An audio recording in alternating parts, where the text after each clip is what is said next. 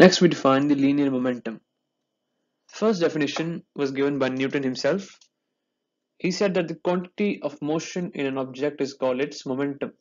यानी किसी भी ऑब्जेक्ट में कितना मोशन है, कितना उसके अंदर जो मूवमेंट कितनी है, उसे हम लीनियर मोमेंटम कहते हैं.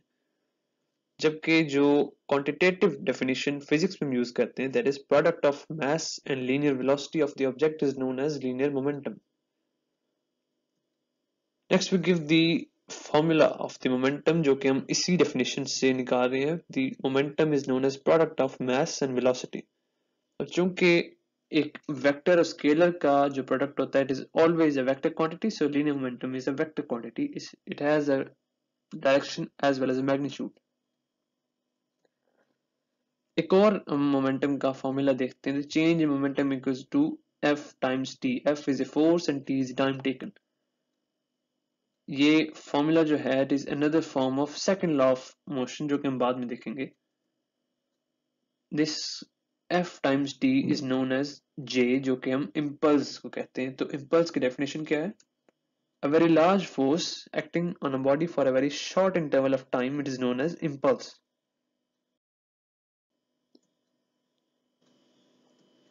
लीनियर मोमेंटम के बारे में एक comprehensive image given है कि मोमेंटम जो है हम इसे कहते हैं mass into velocity. जैसे बॉडी का mass कम हुआ, उसका मोमेंटम भी कम है, और अगर mass ज्यादा हो तो मोमेंटम भी बढ़ जाएगा. जबकि अगर वेलोसिटी किसी बॉडी की ज्यादा होती है तो मोमेंटम तब भी इंक्रीज होता है. यानी मोमेंटम का mass as well as velocity के साथ डायरेक्ट रिलेशन है. Then we have a problem that a 2 kilograms truck declining at a steady velocity of 10 meters per second would have a momentum of, यानी एक truck है, उसका आपको mass given है, velocity given है, momentum पूछा है. सिंपल, कोई इतनी सोचने वाली चीज नहीं है. Option A 2 kilograms meter per second, option B 20, 10 या 100 kilograms meter per second. तो correct option is option B 20 kg meter per second. इसका सिंपल है, 2 kilograms into 10 meters per second equals to 20 kilograms meter per second or the Newton second. kgm per second और Newton second is the same unit, जो कि momentum का ऐसा unit है. Next we have the law of conservation of linear momentum. हम कहते हैं कि for an isolated system of bodies the momentum remains conserved. यानी डेल्टा पी, जो चेंज इन मोमेंटम है, वो जीरो है. यानी फाइनल इनिशियल मोमेंटम सेम है. हम दूसरे वर्ड में बात करें तो initial momentum before impact is the same as the final momentum after impact.